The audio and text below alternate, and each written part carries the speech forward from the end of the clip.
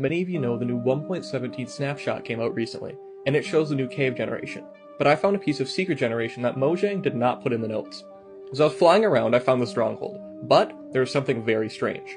A room generated under the portal with no connecting hallways or entrances. To see if this was a generation glitch, I generated several worlds in the new snapshot, and all of them had this room in the exact same position. But if you go to a 1.16 world, this generation of this feature is mysteriously absent.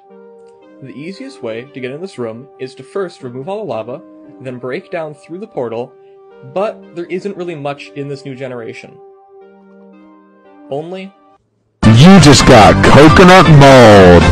Share this with all your friends to totally coconut mold them!